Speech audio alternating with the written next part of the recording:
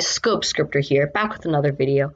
And in this video, I'm going to be showing you guys how to make a working day and night cycle in Roblox Studio.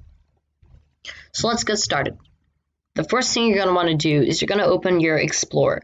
Now, if you don't know how to do that, I'll be showing you how to do that right now. All you got to do is go up here and click on View, and then Explorer, and boom, your Explorer tab pops right up.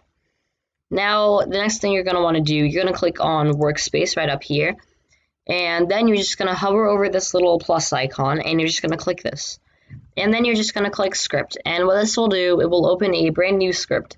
And in this script, we're actually going to be writing the code that will make the day-night cycle actually work.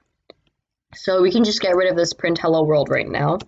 And instead, you're just going to write this right here. Now, this is a pretty long script to write, so I will put the script in the description if you just want to take it from there. But I will show you one important thing that you have to do. If you want to change how long the day and the night is, all you got to do is right up here, local space day length. Just change this to something larger or smaller. Now the numbers do go in minutes, so if you put something like 1, then the day and the night will be 1 minute each. Or if you put 0.5, then it will only be 30 seconds. And I'll just be showing you guys that right now. I'll make the day length 0.5, and I'll just test that out right now.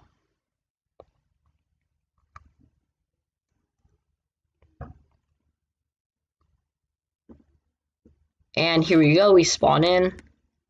It starts out as night, and as you can see, the moon is sort of moving across the sky, and it goes down, and boom, 30 seconds later, sun comes up. And then after another 30 seconds, the sun will set and the moon will come back up. So anyways, guys, that's all you got to do to make a working day-night cycle. So you just got to insert a script into the workspace and type this right here. Again, script in the description. Anyways, guys, thanks for watching. I hope this helped you out. If it did, make sure to leave a like and subscribe. And I'll be seeing you in the next video.